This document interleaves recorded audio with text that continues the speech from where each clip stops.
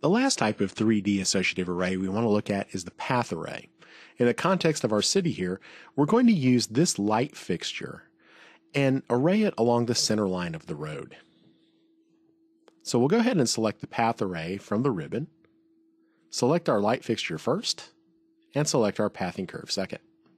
Now as we move the cursor along, we can see what's happening. The objects are intelligently following the pathing curve, whether it's 2D or 3D is immaterial, it follows along.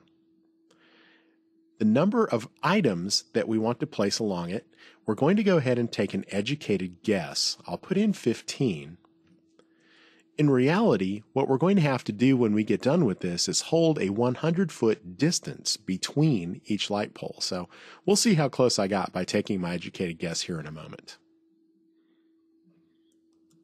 We can now go ahead and exit the command and go into the editing interface, simply a double click, and we'll go ahead and work with the ribbon up here.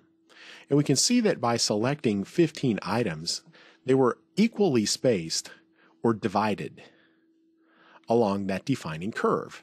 So we weren't quite right. We didn't hold our 100 feet. So what I need to do is switch this array type from divide to measure, and then override this distance with the 100 foot that I wish to hold.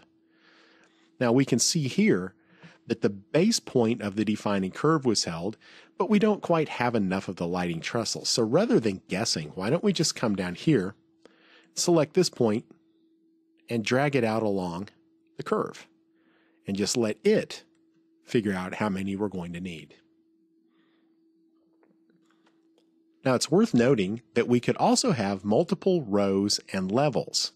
Now in the case of this light fixture design, it probably doesn't make much sense, but if we had another roadway on the other side and we wanted to have another row of lighting fixtures, you can see the result there. And if we had multiple levels, they would move up in the Z direction, like so. So it really depends on the application of what you're trying to design.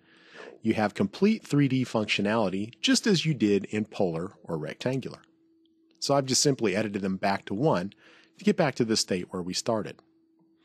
Now it's also worth noting that you can use any of the edit source, reset, or replace items just exactly like we had seen in prior examples. So as you can see, the hard part of this example is actually drawing the light trestle in the first place and then drawing your roadway.